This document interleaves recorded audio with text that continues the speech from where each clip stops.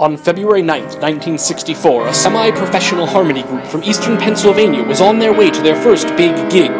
While driving their cherry-red 1954 Mercury convertible and rehearsing their finale, they were getting to their favorite E-flat diminished when they were slammed broadside by a school bus filled with teens. The teens miraculously escaped uninjured. The harmony group, however, was killed. Instantly.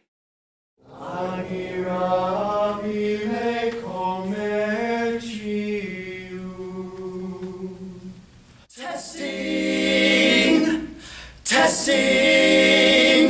1, 2, 3, 4, Plaids! Holy cannoli. It's time to start. Check your flies.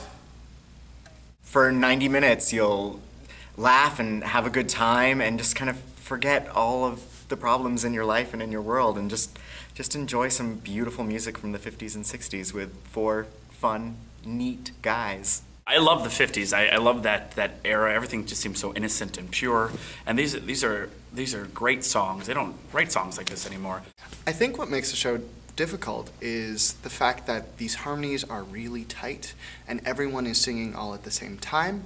Add that in with really specific choreography and the fact that it has to be a certain brand of humor.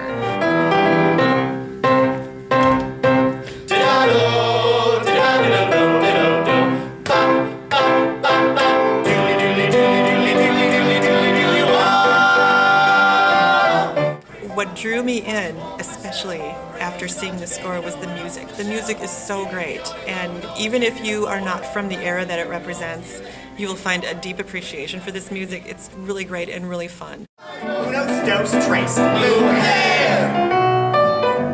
Si puedes tú con Dios hablar, pregúntalo si os una vez te dejado de llorar. Put aside your cares for a little while and come and enjoy yourselves with us. Because I think ultimately that's what the show is about. We talked a lot about the idea of harmony and what a guiding principle that is for the group and the show, and the idea that we, the Plaids, are here to bring harmony into discord. So to bring a little harmony into everybody's lives. So I hope that's what you leave with. Make it mine, make it mine.